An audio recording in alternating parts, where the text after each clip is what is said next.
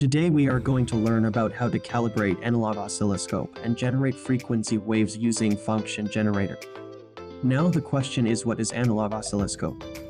Analog oscilloscopes are used to measure voltage against time in electrical instruments. They work by converting the voltage signal into a visual representation on a screen. To calibrate, we connect the lead to the oscilloscope and connect red probe to its CL. That's how we calibrate our oscilloscope on 2 VPP and 1 VPP. After the calibration of oscilloscope, we set our function generator and connect the lead to its output.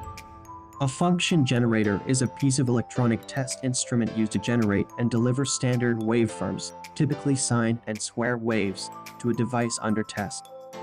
Now we connect the positive and negative probes of oscilloscope and function generator and produce square, triangular, and sinusoidal waves with 1 kHz frequency on oscilloscope.